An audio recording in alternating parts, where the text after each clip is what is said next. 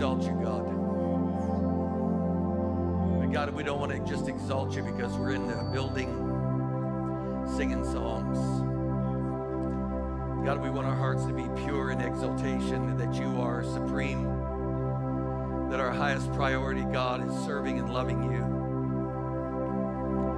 That you hold us, oh God, and we stand in awe of an awesome God who could throw us into a black universe, and yet you choose to share your love with us and your Spirit.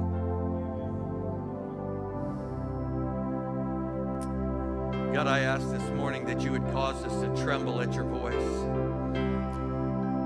That we would be awed, oh God, that the ground we stand on, God, because of presence is holy.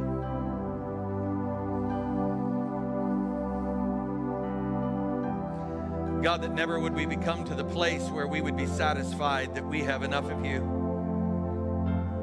But God, there's always a desire to say, come closer, oh God, and I want to come closer to you. God, we thank you that you've given us the instruction of your word. We're thankful, God, that you minister it to us through your Holy Spirit. But God, help us to have receptive ears, eyes that see, ears that hear, hearts that understand. Riches of your grace to us. The very voice of God speaking into our hearts to convince our minds that not only are you say who you are, but that we can become like you in spirit.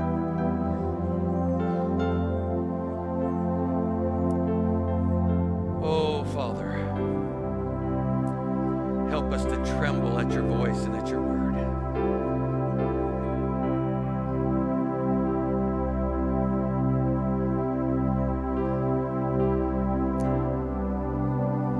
God, may my song of exaltation be pure. May it not be clouded by other decisions I make. May it not be clouded by other things that I think, but God, that I really do place you in the highest place. God, that you don't have rivals in my life. That I don't have to step around my idols to come to you.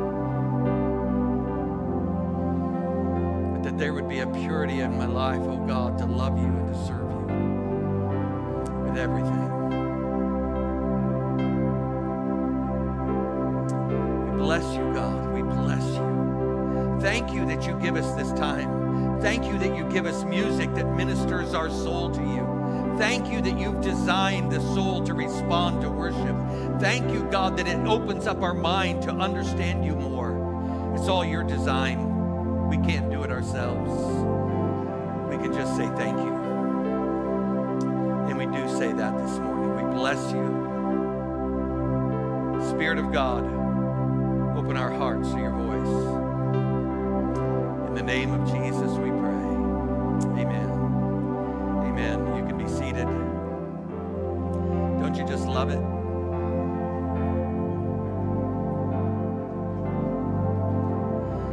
I could hear that you were into it this morning.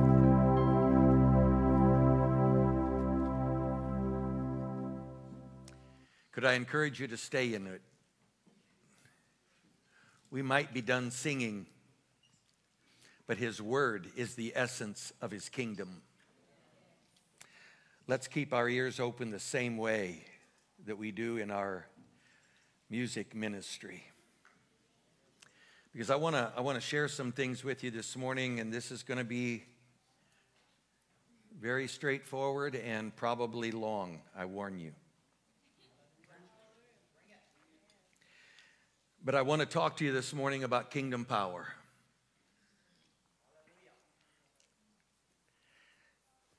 Do you remember when Jesus asked the disciples, who do men say that I am? And then he asked them, who do you say that I am? And they said, thou art the Christ.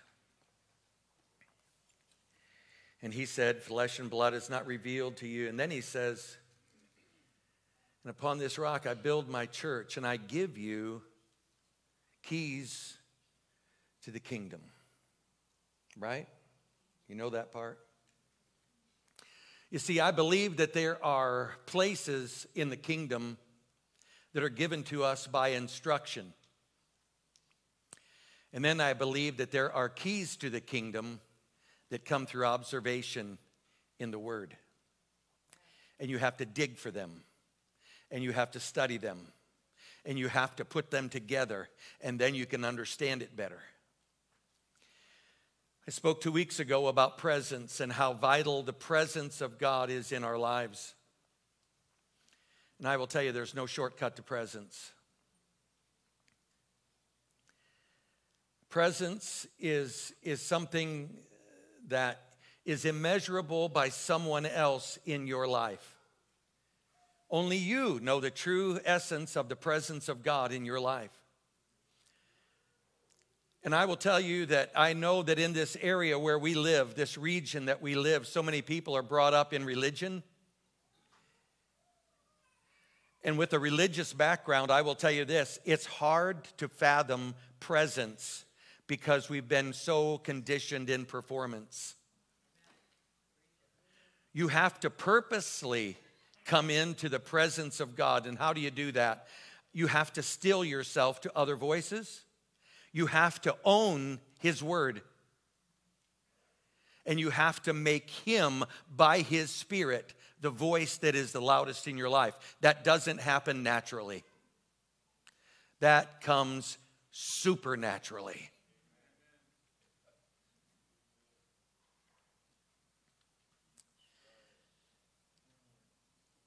I'm going to use a lot of observations today, and that's why we're going to go on a long journey through the Word. Because I don't want to tell you about it, I want to show you what it says. I'm not the authority, it is. I'm an observer. And when I can put things together through observation, then it should be the convincing of our hearts. Because I will tell you this, there's lots of voices out there that are going to say 100 different things, and you have to figure out who you're going to trust. And the first thing you do in trusting a voice is bring it back to the Word.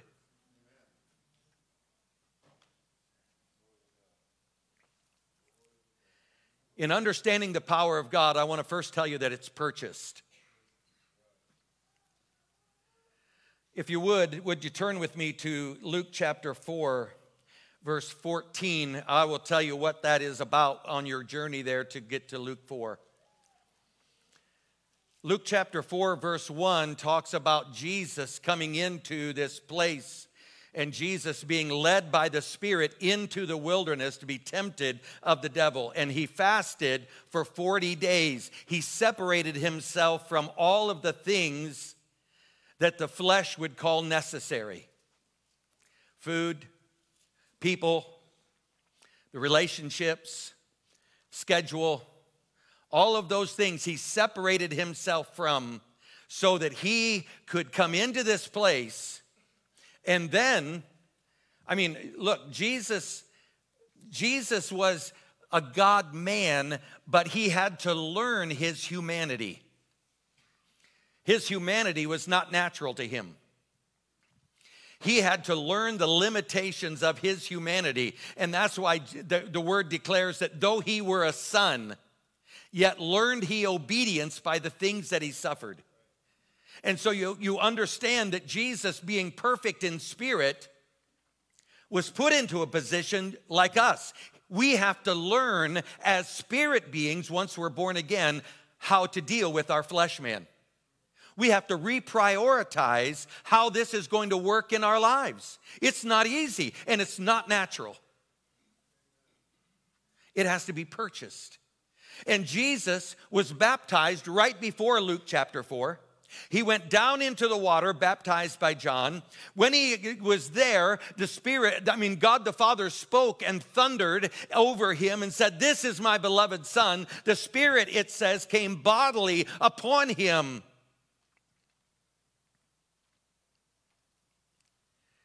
Because he had put himself in position to be impacted by the Spirit of God. He purchased the anointing of the power of God through his perfect willingness to walk into the trial that God had put him in to make sure that he was going to walk in obedience. You purchase this. Then it says this in Luke chapter 4, verse 14. And Jesus, after it was finished, returned in the power of the Spirit. If you look in the first part of Luke chapter 4, it says that he went in filled with the Spirit, and he came out in the power of the Spirit. To me, that's key. That's an observation. And it's one observation, so don't put a lot of stock in that. Because you can observe a lot of things one time in Scripture, but you dare not make a doctrine out of it unless you can find other places that verify and do what it says. Does that make sense to you? One chapter later, I want to talk to you a little bit about the difference between the power of God and the presence of God and how the purchase works. But I also want you to understand, and believe me, I'll cover this, but so you won't be left hanging. So if we go, around the barn a little bit, we will arrive at the door. Luke 5:17. Let me move my mic up a little bit. Might make it a little clearer. Says this, and it came to pass on a certain day, as he was teaching, Jesus that is, that there were Pharisees and doctors of the law sitting by, which were come out of every town of Galilee and Judea and Jerusalem. And the power of the Lord was present to heal them. Now, what do you make out of that passage? That power word is what we're dealing with today, and that's dunamis. There are two words, there are a couple more, but barely used in the New Testament. The main two words that you see in the New Testament in Greek for power is exousia. We talked about that 2 weeks ago. That is interpreted as authority. Then you have this word dunamis, which is the supernatural power of God that does things that humans can't do. And today, I want to talk about the dunamis power of God. But the dunamis has to work in people who have learned how to walk in exousia. This will make sense in a little bit. Might be Greek to you right now. But it says that the power of the Lord was present to heal them. What does that sound like to you? I'm not going to ask you to answer. What I'm going to tell you is what I believe it is. I believe that Jesus, because he had been put into position with the understanding of the kingdom, could perceive that among this people, the power of God wanted to do something, and he could hear it in the voice of the Spirit speaking to him and saying, "Here, I'm ready to do and show you the power of God among this people."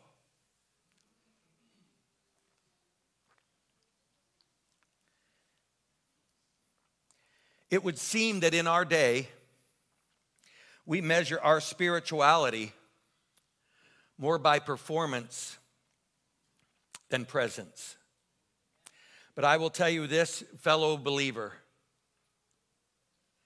the performance that comes to our lives without presence will fall short, and it will cause us to feel even hypocritical in our lives, because presence is what gives us position.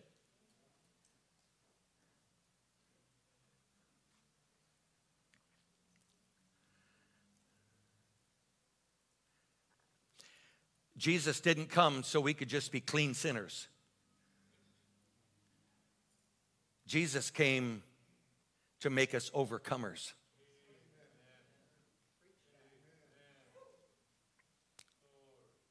There's a story in Luke chapter 5, and you're familiar with it. You don't have to turn there. I will be using verse 24 because it's a demonstration of something, and this is the story where they couldn't get close to Jesus, and so they took this man who could not walk up on the roof and opened up the roof and set him down through.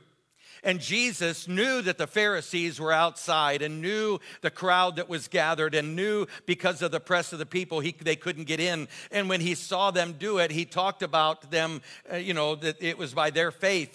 And so they let this man down in front of him. And if you've seen The Chosen, you see the remarkableness of this story in a really good way. And this man was let down right in front of Jesus. And Jesus spoke to this man and said, "Son, thy sins be forgiven." I love that. Because you know what the word declares is that he will use the wisdom of God to confound the wisdom of this world. And the Pharisees were operating in the wisdom of this world, and they held power simply by their prestige and position. But it wasn't the power of God. And God, in wanting to show them the real power of God, knows that you have to work through authority. And so what he said was, "Thy sins be forgiven." And knowing their thoughts, he immediately turned to the Pharisees, who were talking among themselves by saying, "By what authority?" Authority forgives sins, by the way. By what authority this man forgives sins? Jesus, perceiving their thoughts, said that which is easier to say? Thy sins be forgiven, or take up thy bed and walk? And of course the answer is, it's easier to say your sins be forgiven. Nobody can tell if it happened. But that you may know that the Son of Man hath power on the earth to forgive sins. I say, man, take up your bed and walk. And the man got up and walked out of there carrying his bed. Now, you know that story. But you see, what we don't understand is the authority that comes, exousia comes, by spending the time in the presence of God and knowing who I am in God, so that when he wants to work power through me, I'm not showing off, I'm glorifying him. There's a lot of showing off in the Christian circles today. We want to slap them on the head and make it look like we can make them fall down. Anybody can make somebody fall down. Do they have a divine visitation from God by the time they get up? That's going to be the question. Do we understand what the presence of God actually means? I want to tell you this prayer initiative, it's easy to get up here today. Anybody would want to preach on this day because people have spent 3 days praying in this building on the other end, and they've prepared the ground. There's been a spiritual work that's going on in this place. Can't see it, but that's what's being done. And there's a work that God wants to do in this world, but it's going to take people who are familiar with his presence and know who he is and know who they are because of that, that then when it comes time, they can say, "Hey, man, take up your bed and walk." And people will marvel and go, "What?" But too many times we see a bed and we just think it'd be cool. We haven't heard from God. We haven't been in his presence. We just think it'd be cool. So we pray and wonder why they don't get up.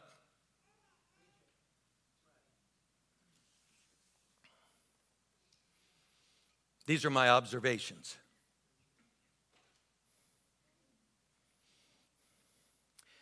Exousia, the authority of a Christian, is the position that we are to be found in as children of God. But I will just tell you right now, because you pray a prayer doesn't give you that position. It gives you the ability to come into that position. Because now you have the divine interpreter on the inside of you. But if you think it's just a download and he's going to just give you all the scripture that you need on the inside of you without you getting into the scripture and owning it for yourself, you're missing the point. There's people out there trying to do all kinds of work, and they couldn't quote 5 verses to you. They don't own the word, they don't know the word, and they don't know the kingdom, but they know that they're like Simon the sorcerer, and they want to see something happen, and so they get busy trying to make it happen. That's not the power of God. The power of God is purchased.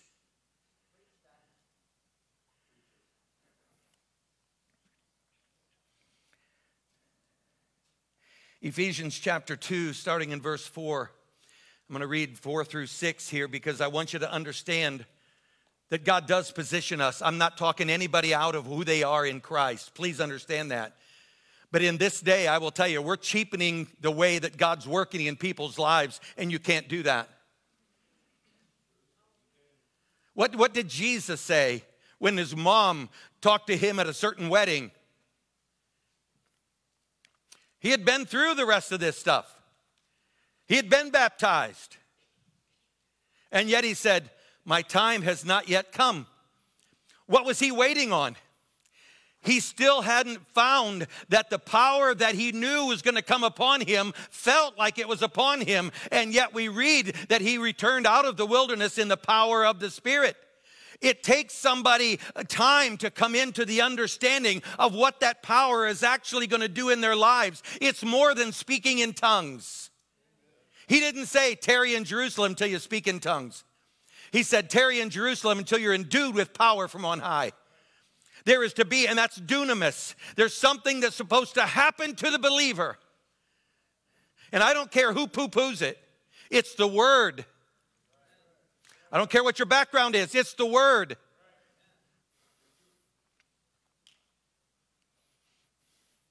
Tongue seems to be a good evidence of his power in your life. But just because you're speaking in tongues, you can mimic people if you want to. You've got to know that the power resides in you that was brought on the day of Pentecost and is available to anybody that believes.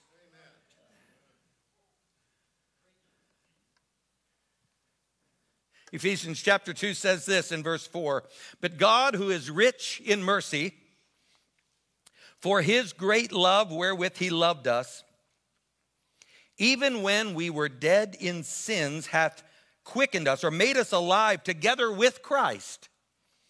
By grace are you saved. Let me just interject right there. And by grace you continue to be saved, because grace is the divine power of God. And we're not there yet.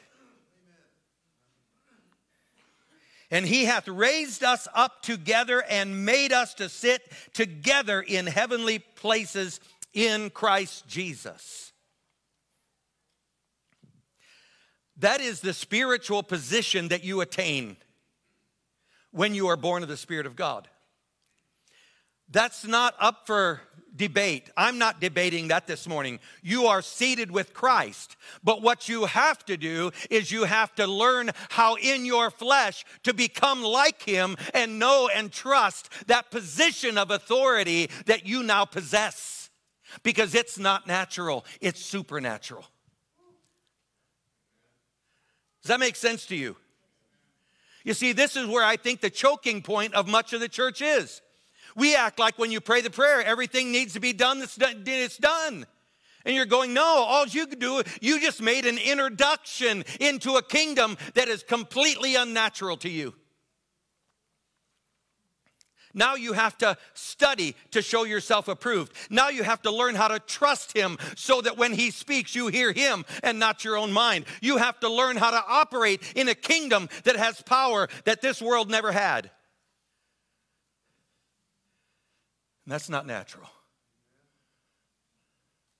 But when you can walk in a place and with the presence of God on the inside of you, and the Spirit of God speaks to you and says, I want you to pray for that one because I want to show my power today.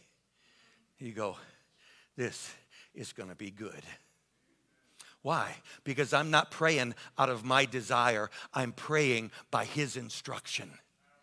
Because I hear his voice. I don't have to wonder if something's going to happen here. I've been instructed because something is going to happen here. But much of the church is unfamiliar with this. I want you to turn to Luke chapter 10. And I want you to see this work that God has.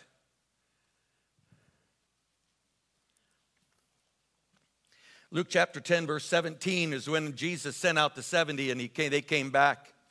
And it says in verse 17, and the 70 returned again with joy, saying, Lord, even the devils are subject unto us through thy name. And he said to them, I beheld Satan as lightning fall from heaven. Behold, I give unto you power to tread on serpents and scorpions, and over all the power of the enemy, and nothing shall by any means hurt you. Notwithstanding, in this rejoice not, that the spirits are subject unto you, but rather rejoice because your names are written in heaven. What is he talking about?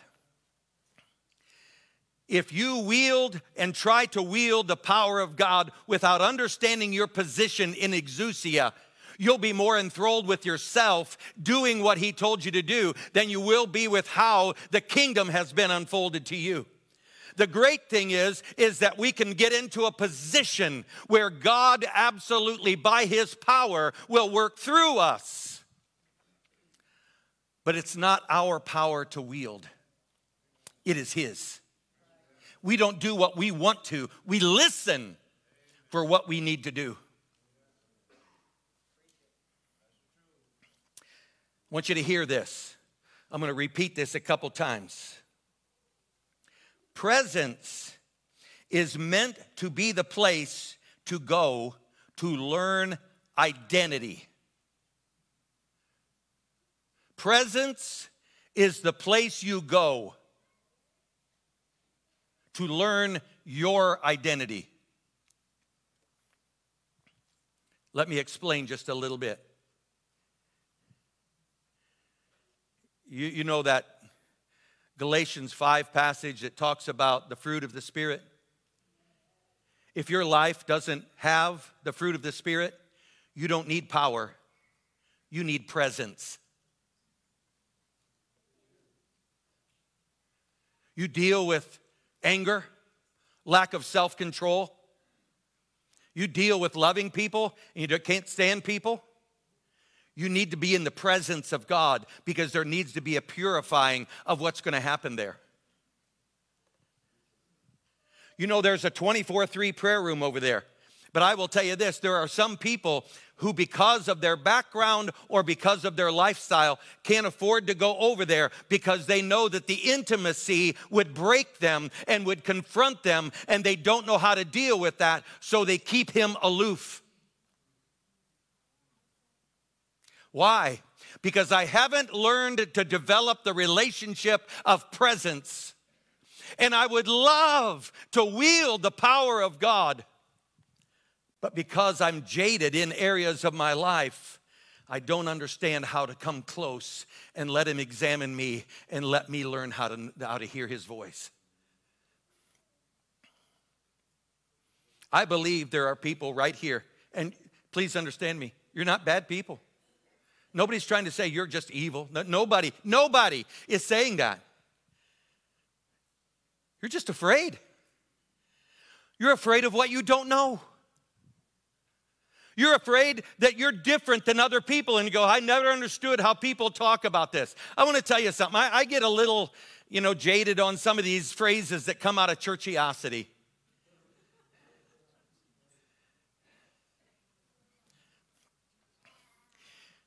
I'm just going to say this, okay? In my opinion, intimacy with God is not like intimacy with my wife, and yet it's compared like that all the time.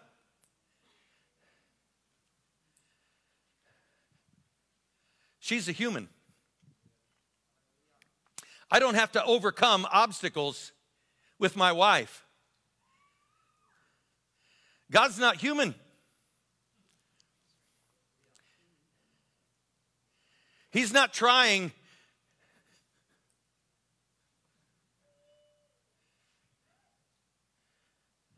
the kingdom of God. You may find this strange. The kingdom of God is not love.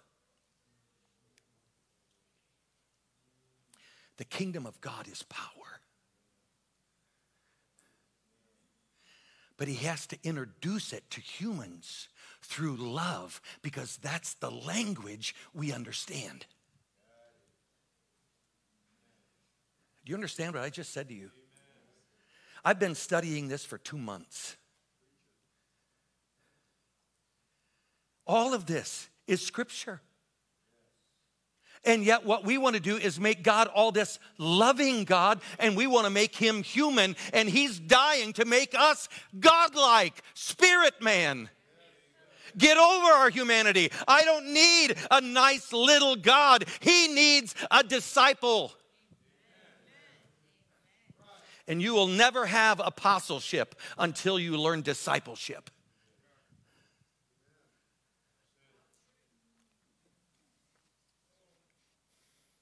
We want to get people into the church and make them included in all this kind of stuff. And I believe if the truth be known, we would be no different than Jesus. He's got 500 people out there, and he said, unless you eat my flesh and drink my blood, you have no part with me. And all of them left except 12.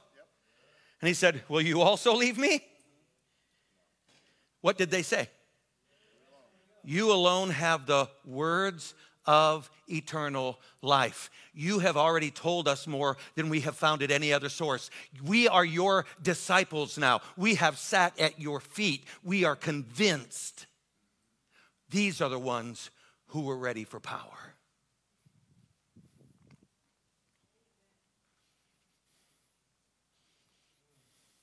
You might be getting more than what you bargained for. It's the word. Turn to Acts chapter 10. Peter's preaching in Acts chapter 10.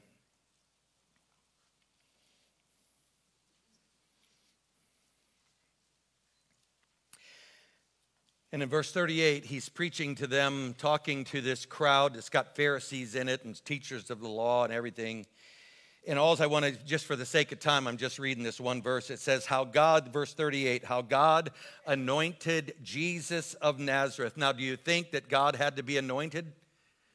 Yeah, he did. Do you know what his anointing is? The Holy Spirit. Do you know what your anointing is? The Holy Spirit.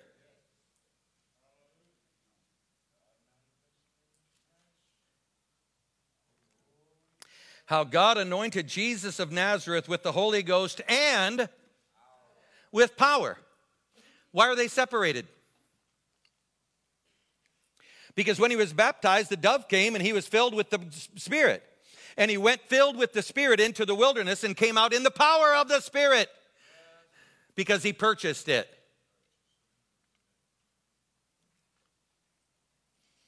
And then he went about doing good and healing all that were oppressed of the devil, for God was with him.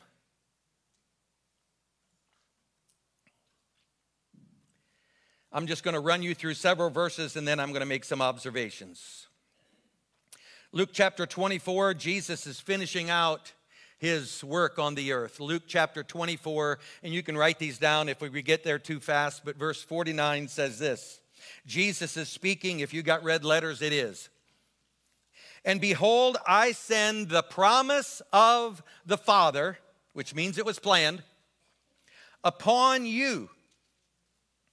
But tarry you in the city of Jerusalem until you be endued with power from on high. Endue means clothed upon. We have the Spirit within and we have the Spirit upon. The Spirit within gives you exousia. The Spirit upon gives you dunamis. And when you have that corporate work of God, but you're not going to be ready to have the dunamis covering until you've learned how to walk in the position and obedience to Christ.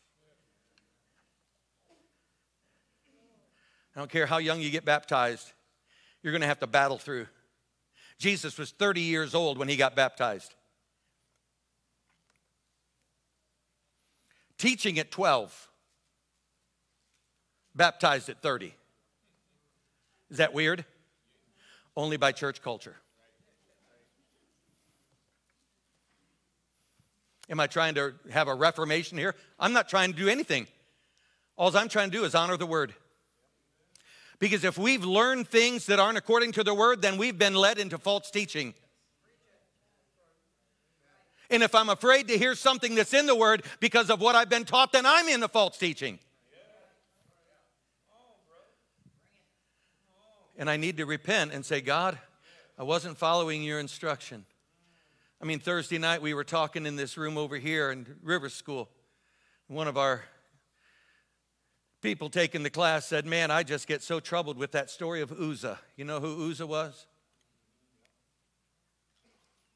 I would ask for a show of hands, but I don't want to make you feel bad. I didn't say an Uzi. Uzzah. More people know what an Uzi is than they know Uzzah. He was the guy that reached out to steady the ark on the cart and died on the spot. And they said, why would God do that when he's trying to do a good thing? I don't think it's that difficult to answer. You see, the whole thing was out of order. The ark was never supposed to be on a cart. So there should have never been anybody that had to reach out their hand to steady it.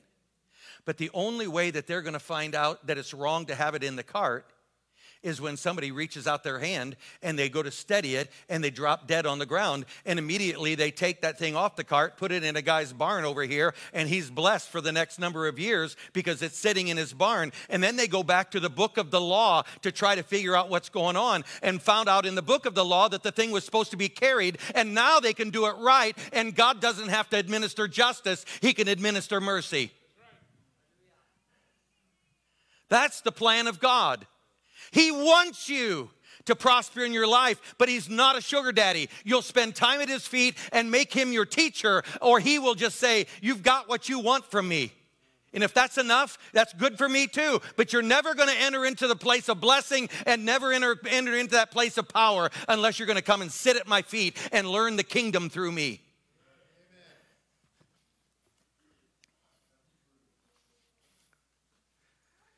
This won't be popular, I'm sure.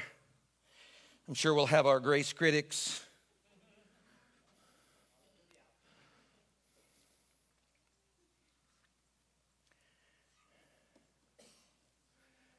Acts 4:32-33 says this.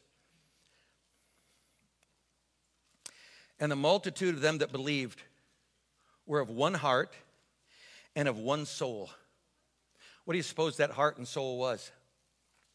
Who were these people? These are the people that heard the teachings of Christ. This is Acts chapter 4, right after the day of Pentecost.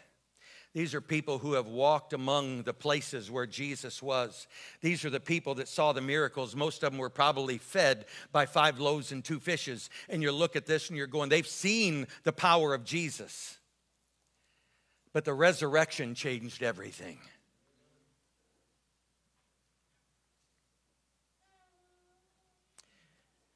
They were of one heart and of one soul. Neither said any of them that any of their things which he possessed was his own, but they had all things in common. We make a big mantra out of that. Listen what it says. And with great power gave the apostles witness of the resurrection of the Lord Jesus, and great grace was upon them all. I will tell you this, the world isn't going to be impressed by our communal living. They'll be impressed when the power of God is exhibited in the lives of believers, and they're going out and infecting the world instead of just helping one another and assisting each other with the goods that we have. When it says great power was upon them and great grace was upon them, those are synonymous. The great grace is the power of God that's going to make you something that you never will be without learning the discipleship and then walking in the apostleship. The apostle simply means you're sent. When were they sent? Right after the power of the Holy Spirit came upon them at the day of Pentecost, and they were his witnesses, and the power of God will send you because that's what its anointing is for.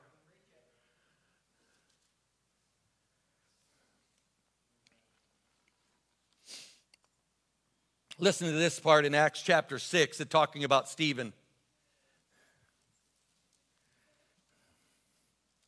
Stephen was a special man. One of the deacons in learning, he was full of the Holy Ghost, and you could tell that he was a special man.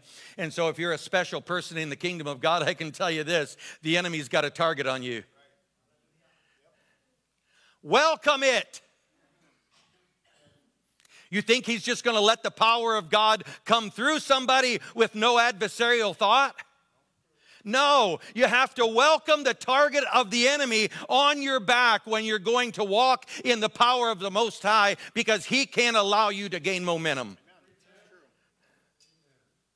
Stephen, full of the Holy Ghost, went around doing all kinds of stuff, and that's what this passage says. But I want to tell you, nothing is different from the spirit that was in Peter and on Stephen, in Stephen and on Stephen than it is today. Same spirit, same opportunity. But what we lack so much is sitting at the feet. How long did they sit at the feet of Jesus? 3 years. And they still didn't believe on the night of the Passover, and they betrayed and left and ran and felt bad and grieved. Why? Because everything we invested, it's gone. If you follow Jesus, be prepared to look like a fool, but walk out his truth.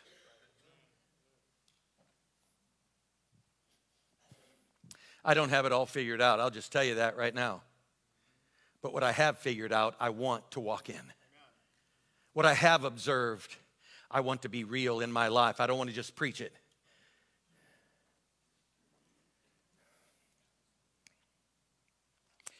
Acts 6, starting in verse 7, and the word of God increased.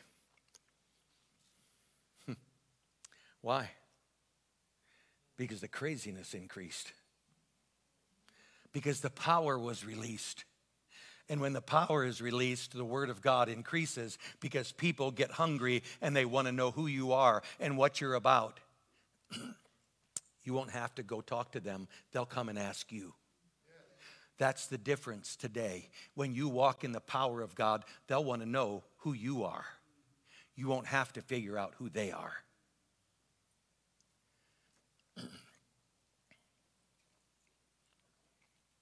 Definitely not saying don't go get them. Go get them. Demonstrate the power of God when you go. And the word of God increased, and the number of the disciples multiplied in Jerusalem greatly, and a great company of the priests were obedient to the faith. Why? The better has come.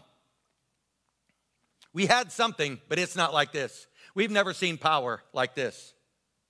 And Stephen, full of what? Faith and power. A disciple and an apostle. He knew what he was talking about, full of faith. How does faith come? By hearing, and hearing by the word of God. So we have to hear the word of God in order that we can walk in obedience. Faith and power did great wonders and miracles among the people. You've got church people today going, well, that's because it was new, and God just wanted to show himself strong in that day so he could convince the people they were there. And you're going, I thought God was no respecter of persons. What happens to the rest of this story? Where does it say that he wanted to just show his power to this time, and then he was going to tell the rest of us, you don't need it? It's not in my Bible. I don't care what denomination is going to say it. Not in my Bible.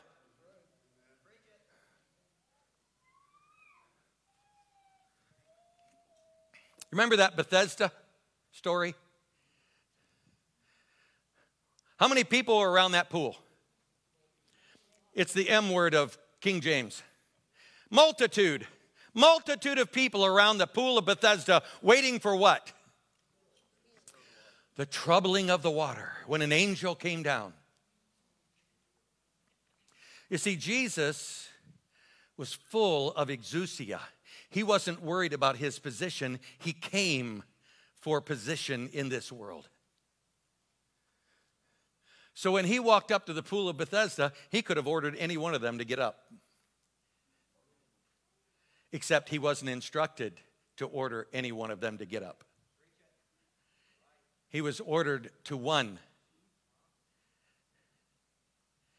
And I want to give you an observation. He went to that man and he said, you've been here 38 years. Why didn't you get in the pool? And the man said, I don't have anybody to help me. Right? And Jesus said, well, why don't you just get up?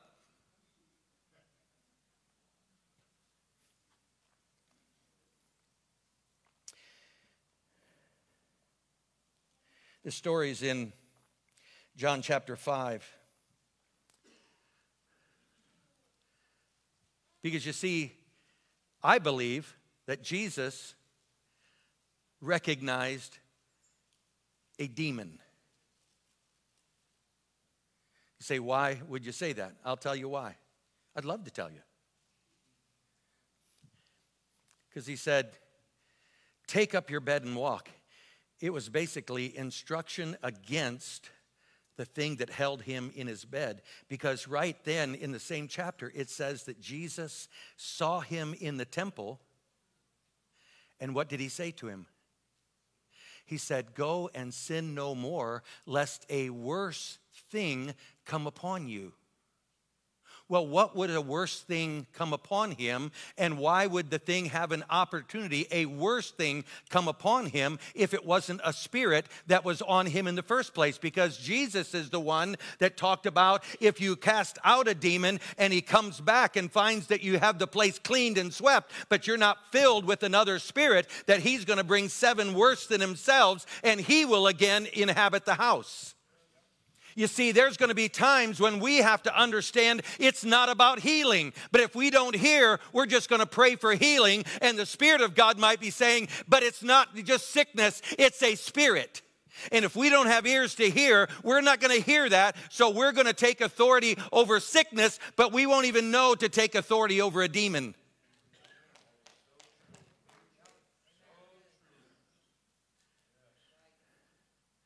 Some of you are probably hearing some of this stuff for the very first time in your life. And I can tell you, I've never preached this message before. Not in this way. It's new. But we need to wake up. God is so ready to manifest his power in the church. But he's not going to manifest it to a bunch of people who don't have any time for him. If we can't hardly muster enough time to come to one service, then good luck to your power supply. You're not going to possess it. Those who wait upon the Lord shall renew their strength. They shall mount up with wings as eagles. They shall run and not be weary. They shall walk and not faint. That is the power of God working in weakness.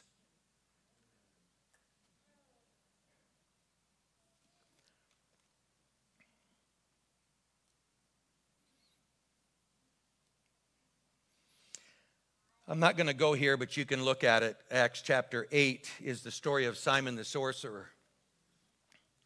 And he honestly was enthralled with the power that the disciples wield. I'll call them apostles now because they're wielding it in rightful ownership. And he said, this is awesome what you guys are doing. But later on, he sees them praying for people, and suddenly they can speak in tongues and do stuff, and you're going, wow. So when he sees one of the other disciples, he says, man, let me buy this gift from you. He happened to say it to the wrong guy. But I want you to understand what he said. You basic son of the devil. You think that this power is purchased with money? You want to bring the currency of this kingdom into the spirit kingdom and act like you can just transfer from one kingdom to another? Oh, no, no, no, no, no, no. Your money doesn't count in the spiritual kingdom. That is a physical currency. It has zero value in the spirit kingdom. What you have to do is you have to get to know the master. And when you get to know him, he'll give you the power free, but you have to purchase it through discipleship. Does that make sense to you folks? We have become so position-minded in the church Everybody's a pastor. We even naming people bishops and apostles and everything else.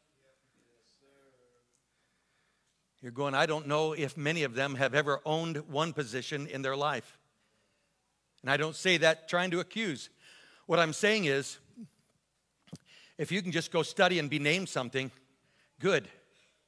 But the evidence is going to be, do you walk in power?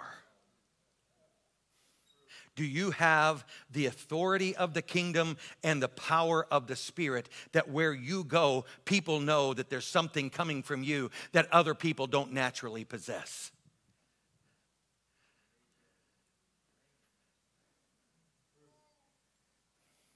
I want you to turn with me to Romans.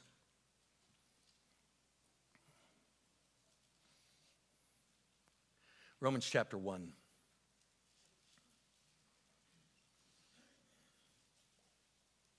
You know, when you labor this long in a message, I'm sorry, I'm not going to cut it off.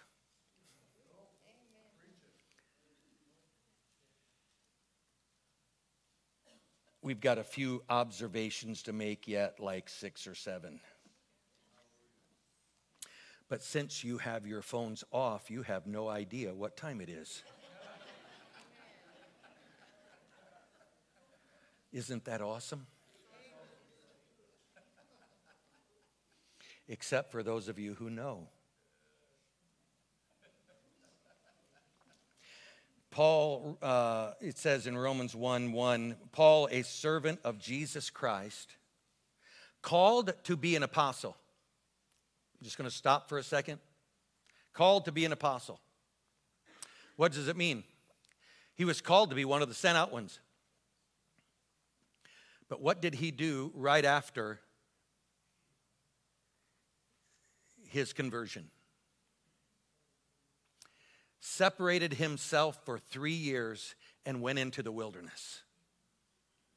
And he became so familiar with God in personality that sometime during that, and then it says that there was another 14 years where he was in the back country, and he only went up to Jerusalem one time in all of that time. And there was times when he had learned how to minister the truth of God, and he actually was taken out of his body and translated into heaven to see what's going on there and to get the download for the church and to do everything he needed to do. And I will tell you this, we need those people in the church today. Instead of prophesying what they think might happen, what they might have happen, and what the red cloud and the blue moon and the black sky are saying to us, instead they need the word of the Lord, and when we hear it, we'll fasten ourselves to it, but it will come across as the word of the Lord and not some nice thing about a man.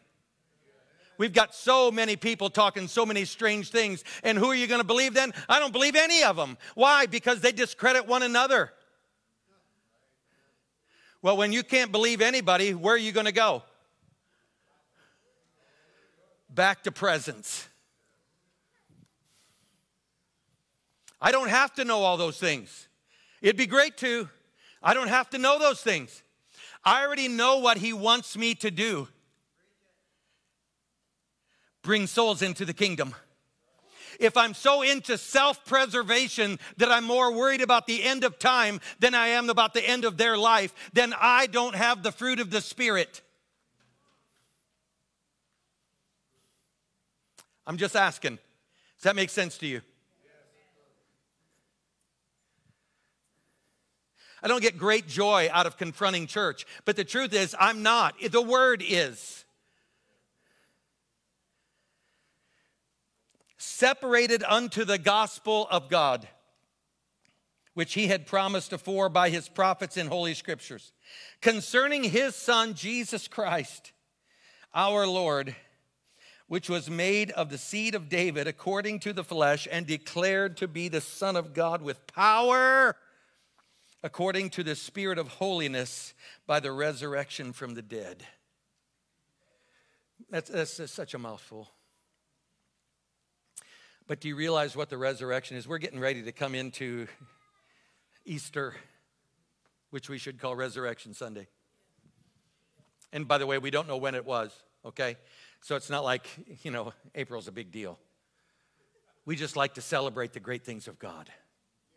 So don't make a big deal out of it. And we're not celebrating Ishtar and all the junk that goes with it. I hope you're not. But he was declared to be the Son of God with power, according to the Spirit of holiness, by the resurrection from the dead. In other words, Jesus died for sins. That's what the cross was for. But the Spirit of God, who is the witness to the Word of God, had to inspect Jesus for anything that would be marked by sin. But he had already had Pilate declare that the Lamb was spotless. And when the Spirit inspected him and said, no fault here, then the Spirit of holiness says, he didn't have the right to die. So therefore I will raise him back to life because you didn't have the right to kill him. And so now by the blood that was shed that was innocent, he undoes sin forever. But by the power of the resurrection, he now cursed his own power, because anybody that's declared innocent can now be risen from the dead because sin can't hold them. And now we are declared innocent by the blood of the Lamb. And when he says so, we will rise from our death into new life, and there's no hold there. We'll be declared to be the children of God by the power of the Spirit in the resurrection of the dead. It's a principle. It's not, well, I hope. If you can walk in presence, you're going to know.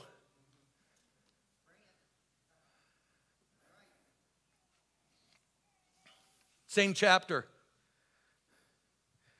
verse 16. For I am not ashamed of the gospel of Christ. Why? Because it is the demonstration of the power of God unto all the way to true salvation. That's sight. It is the demonstration of the power of God. I want you to think about this, guys. That's not a light verse. The power of God is going to come into me and upon me, and it's going to cause me, a natural human being, to be supernaturally infused with the power of God, so that I don't have to live in sin, but I can overcome sin by the power of the Spirit. And he has enough power that he can walk me all the way through this life unto my salvation. That's not natural. The natural thing is to sin. The supernatural work is, I don't need to.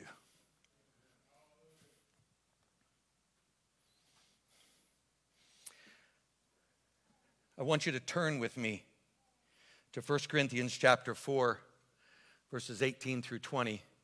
This is a paramount one. This will help you understand what I said a little while ago. Paul is rebuking some of the Corinthian people. And he says, now some are puffed up as though I would not come to you, but I will come to you shortly if God wills, and will know not the speech of them which are puffed up, but the power. For the kingdom of God is not in word, but in power. Let me explain that to you.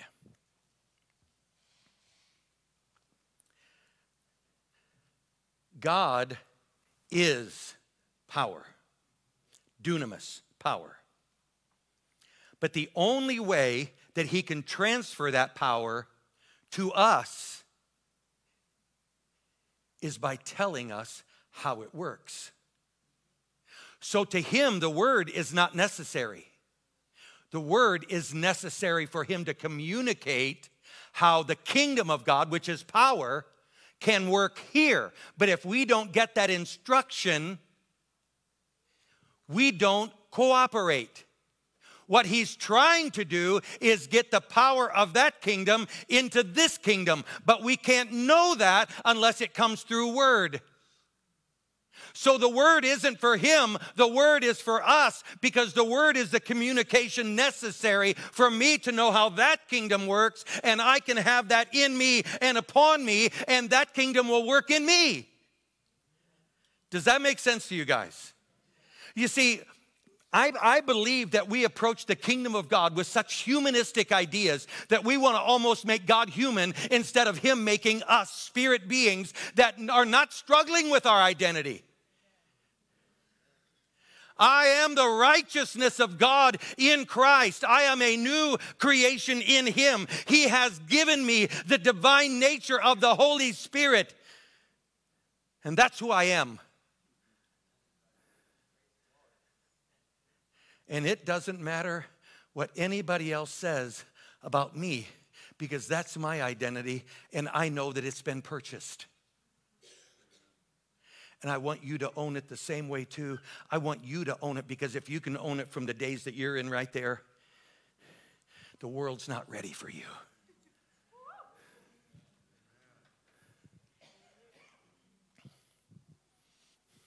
God wants to demonstrate his power. But if we're like the 70 that come back and go, man, God, you should have seen us. We were awesome. And he goes, I saw Satan say the same thing. Don't marvel in your authority. You bought that with position with me. Marvel that I have included you in the kingdom. Don't ever forget your position, because that's the only thing that allows you the power.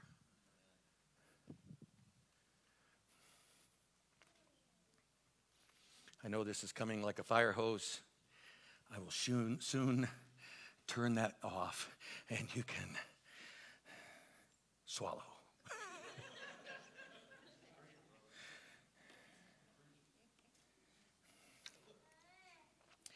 2 Corinthians chapter 4, just listen to this. For we have this treasure in earthen vessels, that the excellency of the power may be of him and not of me. Do you see that in position? I have to learn how to make sure that every time power is used in my life, that the excellency and the glory that comes from it is not consumed at all by me. It's all him, and it's only by him and for him and through him that any of us participate.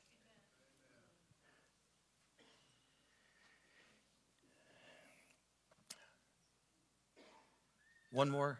Two more? Good. Thank you. 2 Corinthians chapter 12. You know what this is? That controversial thorn in the flesh. I don't even understand why there's controversy. I really don't. People want to label it persecution. Well, why would his thorn in the flesh then be different than yours? In this life, you're going to have trouble. Blessed are they which are persecuted. Evidently, Paul wasn't the only one.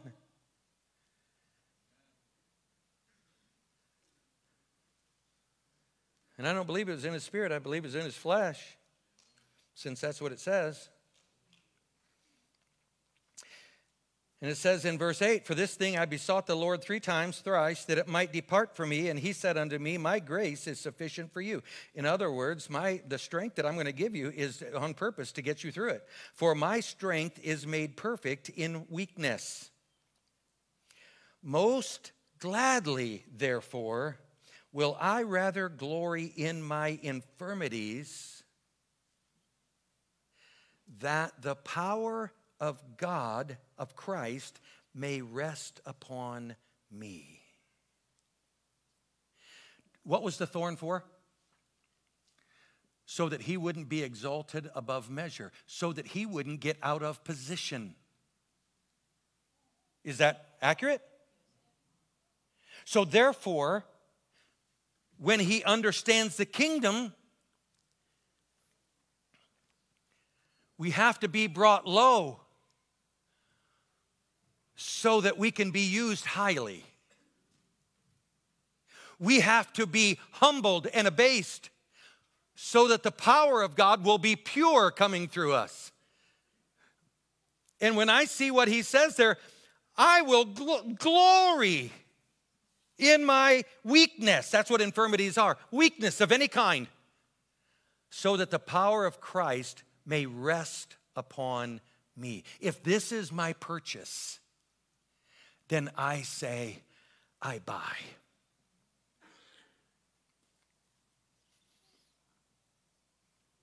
That's what it says to me.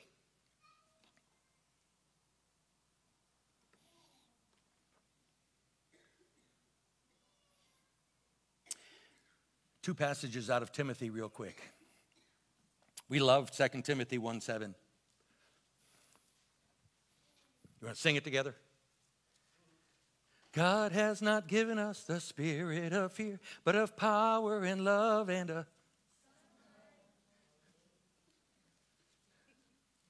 Good chorus. That power, what is it? Anybody want to look it up in Greek?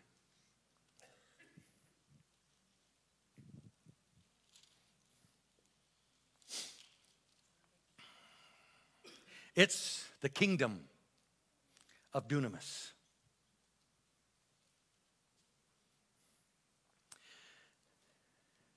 He has not given us the spirit of fear. He has shared with us the essence of his kingdom, which is supernatural power, supernatural love, and supernatural understanding.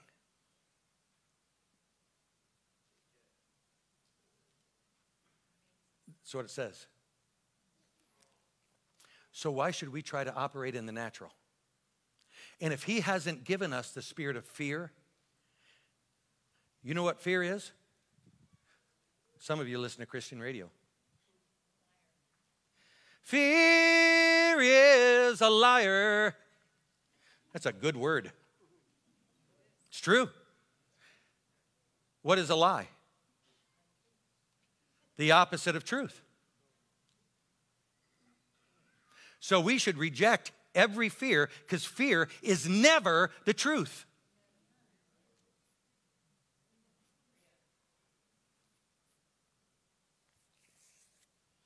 You can know circumstances and not fear.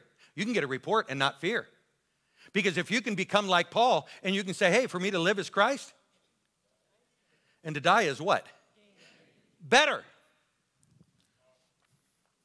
Our problem is we have it so nice we don't want to die. If we were in a different country, we'd say, kill me now. I'm serious. It's just that we have so much. We don't want to give it up. And yet streets of gold, come on now.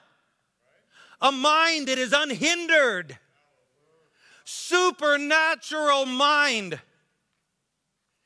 And perfect presence with sight.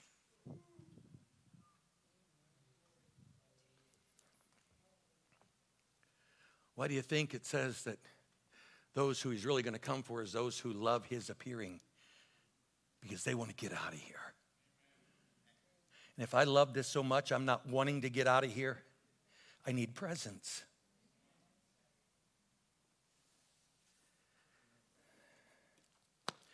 Second Timothy chapter 3 gives you a list of things. In the last days, know this, that perilous times will come. We're there. And you know what it says? You do. It says that they will have a facsimile.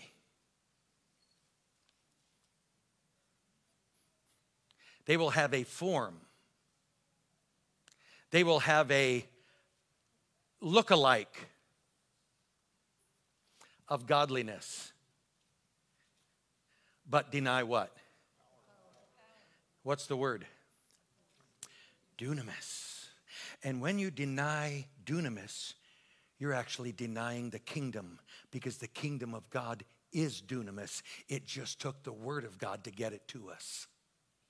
Does that make sense to you?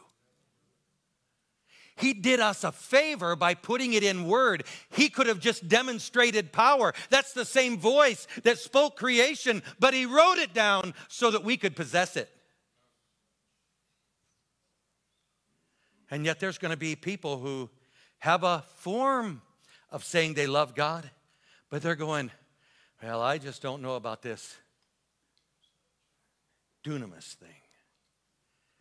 Well, the Spirit of God's going to say, I know about you. If you deny the power, you're denying the essence of the kingdom. And if you're from the backgrounds that do that, just know you need to get out of that and get your mindset changed. Because the kingdom of God is power. It's not just word, it's power. And when the power of God has come so that we can be the express image of Christ and operate in it among anybody that he tells us to, then we're going to walk somewhere. Let's stand together.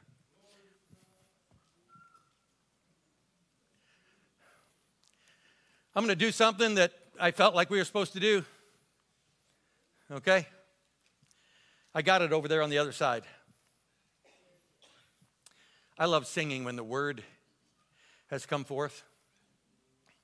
Because in the beginning of the service, it's like the singing opens us up. But afterward, in my opinion, which is just one of a couple hundred here today, when you sing afterward, it's almost like it becomes cement. And it fills in there, and it lodges and says, fastened. There was a song, old song.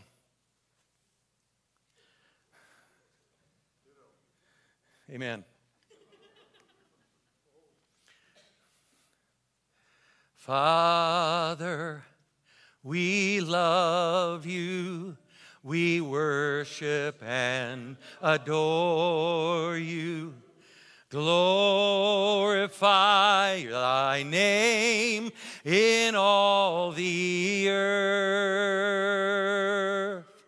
Glorify thy name.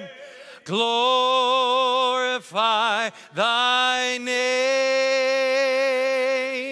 Glorify thy name in all the earth. Jesus, we love you. We worship and adore you. Glorify thy name in all the earth. Glorify thy name. Glorify thy name. Glorify thy name in all the earth. Spirit, we love you. We worship and adore you. And glorify thy name in all the earth. Glorify thy name. Glorify thy name. Glorify thy name in all the earth. Glorify thy name. Glorify thy name. Glorify thy name in all the earth.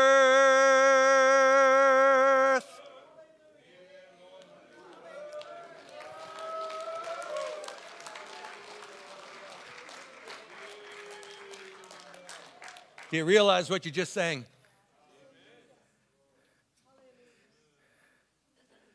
We love you, and we're going to glorify your name in all the earth. Now, you can't just say that and not do it, or you're a liar. And there's been enough liars. I want to pray for you.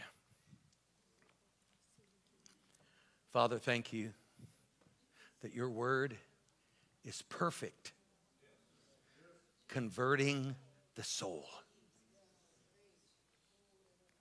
God, I want my soul, my mind, my will, and my emotions. I want them healed by the word of God. I want the authority of the word of God to refashion my soul so that there is no place for fear because I can't lose. I want the spirit of power to rest upon each one of us, God. But I pray, oh Father, that we would pursue discipleship so that we don't have to wonder if we can walk in apostleship. I pray, oh God, that through this time and through this prayer season, God, that there would be such a work of your ministry of the Spirit that it would open our ears again to hear you speak clearly to us in the instruction of what purpose and what task you have in front of us.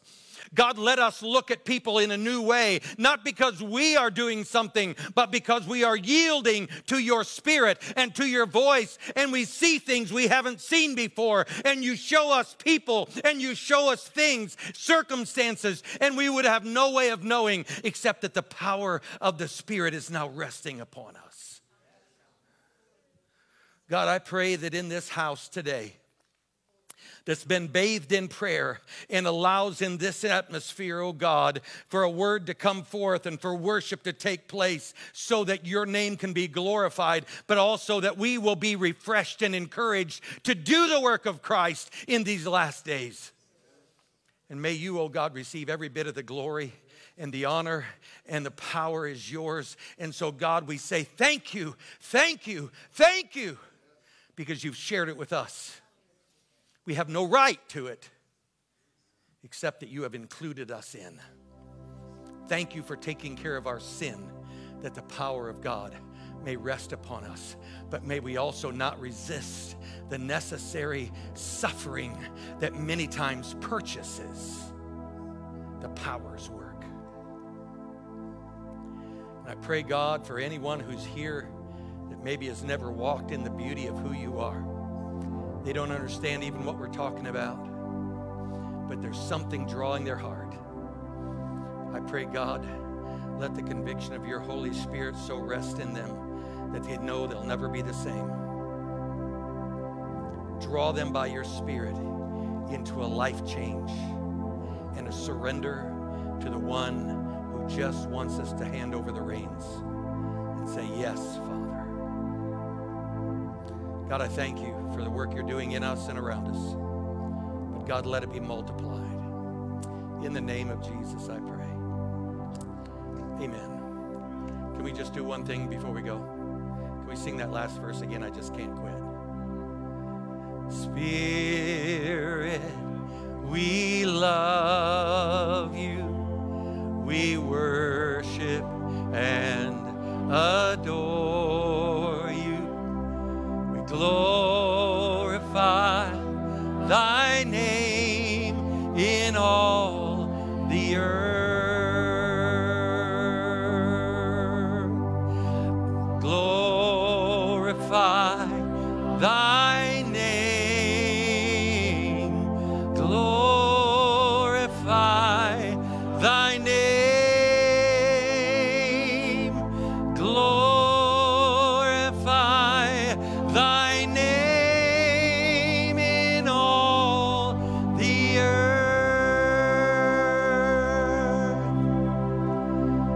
being here this morning. If you need prayer, here we are. We're here.